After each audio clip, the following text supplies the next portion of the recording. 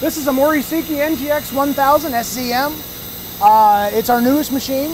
It's some of the highest technology available in this segment of machining. There's 3 on the West Coast and we have one. The first thing we're going to demonstrate is high-speed PEC tapping. We're using a little bitty 632 tap to tap 455 stainless. And we have to PEC tap because it's about 4 times diameter and it'll just break taps and it's all kinds of trouble if you don't do that. We used to do this in 7 ops. Now it's 2. The spindle time is relatively the same. It's about an hour for the total spindle time, but we're reducing 6 setups. And setups is where all your time is, hours and hours of setup. This part is actually for a defense contractor that we do some work for. It goes in a forward-looking infrared camera. It's actually the resolver that moves the camera up and down. And it's 455 stainless. We're going to do all the holes on this side. We're going to tap this feature.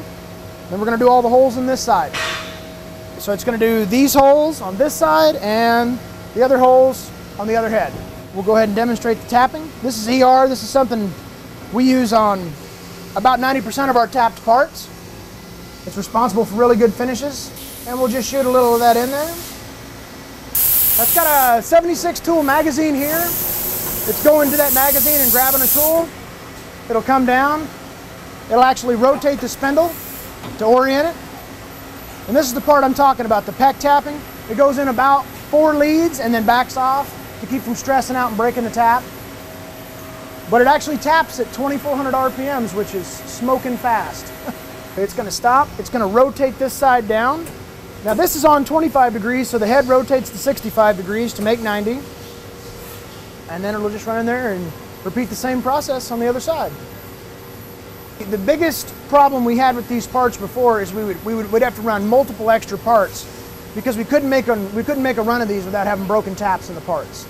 With this particular process, we can use 1 tap and make 100 parts. Now the upper head is going to rotate around. It's going to go get a turning tool. There's the turn tool. That's the roughing tool that roughs out the profile of the part. And it'll come down. And as you can see, right now it's facing off any extra material that would be there. When it pulls out, it leaves a little stock. It's going to rough turn everything +5. All the features that it can reach. This is the lower turret. The lower turret goes in there and roughs that out. And that's just insert drilling to remove a bunch of that material. It's a lot faster than milling it out of there. It's going to go grab. This is a drill that drills on center. It's a coolant drill. This machine has high pressure coolant, which allows us to do this heavy drilling with no pecking or anything like that. We have excellent chip removal, 2,000 PSI coolant. And what it's doing is it's actually pecking down in there. It machines in, then backs off to break the chip, then machines in, backs off to break the chip. And we do that so we can wrap our radiuses on down into that feature without plunging into extra material and damaging. Very small tool, so 30-40 thousandths wide. When you set this up for the very first time, like this part, it took quite a while to get all this stuff to work together. It can be quite a big investment in time, but it pays for itself once the part's up and running. Every time you run an order of these and you shave 20 hours off the total throughput time, it's worth that initial investment. Our niche market is what other people don't want to do. That's, what's a tough part to them is our bread and butter, and what's impossible parts to other people is tough parts to us. See, what we're going to do now is we're going to grab another turning tool. We're going to go over on this head.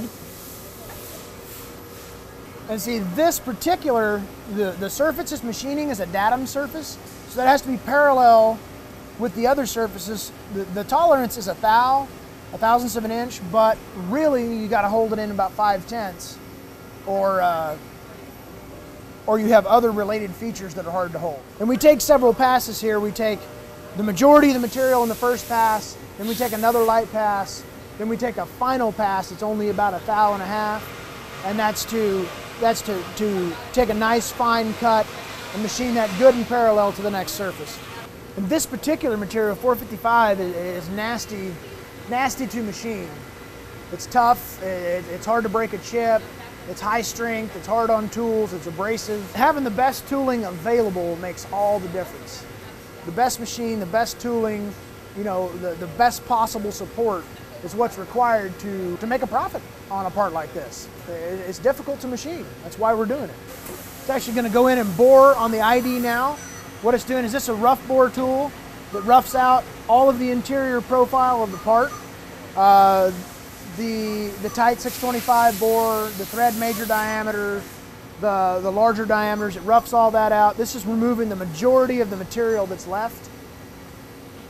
And then it'll actually come in, it'll do several other operations, grooving and threading. Now this is the finish bar. This actually puts our nice finish on there, brings everything to size. It's repeating the same profile, but at about 2/1000ths deeper. That's going to machine the ID thread relief. There's actually a groove in there that we thread into, so we can put our chamfer on the back of the thread. The idea is to get this part off here with as few burrs as possible.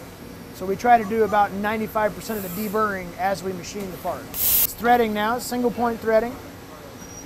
It's going in there and cutting threads. And then it'll come in with the thread tool one more time to remove any burrs that are left on the thread. What we're doing right here, this is actually kind of exciting. It's C-axis rotary pocketing. It creates all the radii and the features in the part and never moves the head off wide.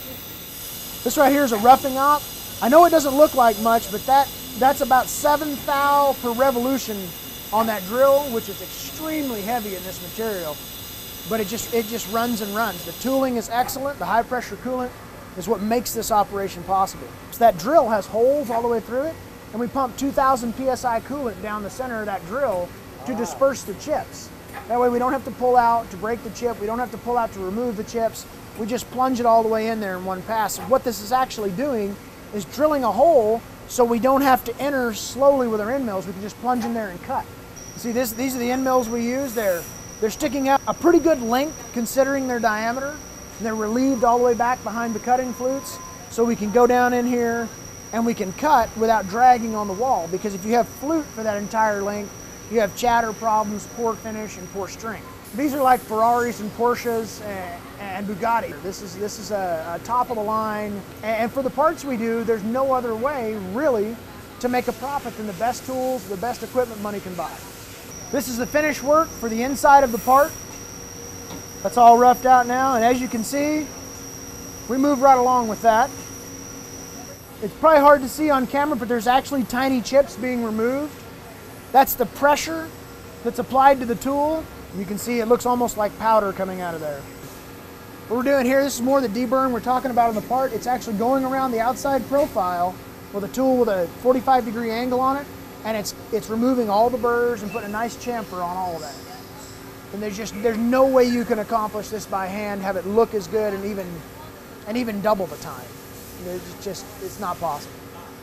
And this is to achieve, you know, continuity of the parts. They all look the same, they're all machined the same. You know, in this business, a part that looks different from another part is a huge red flag. Like, why does this look this way? Actually, now it's going to rotate over on the other head, and it's going to deburr the windows, we call them, those round kidney-shaped features. It's going to deburr those parts. It's basically just one part. It's just all the operations that we used to have are condensed into these two operations on two heads. We'll remove that part, and then that chuck will traverse in A-axis over and grab this part on this side, pull it out to length, and then we'll cut it off and we start the entire process over again.